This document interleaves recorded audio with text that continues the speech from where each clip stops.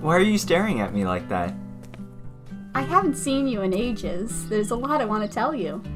I don't know where to start. Same here. When I was gone, I always thought of you. There was so much I wanted to share with you. But now that we've reunited, I feel like there's no need for words, as long as you're alright. Don't keep everything to yourself. I want to know.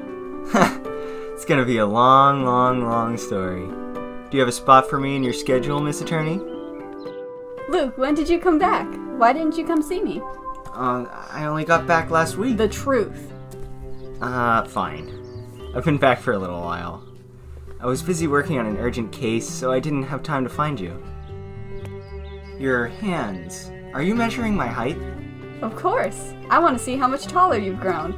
How come you get to keep growing past 20? You're probably at least 5'10" now. I was only 16 when I left. Of course I'd grow taller. I'm 180 on the dot. How do you like that? You still have that key. Of course. You gave it to me. Compared to before, your skin is... Tan now, right?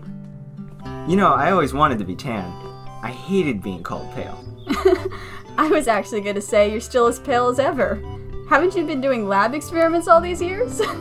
How do you get tan in a lab? Come on, would it kill you to play along? Calling me out like this. We're almost there. My agency is just up ahead.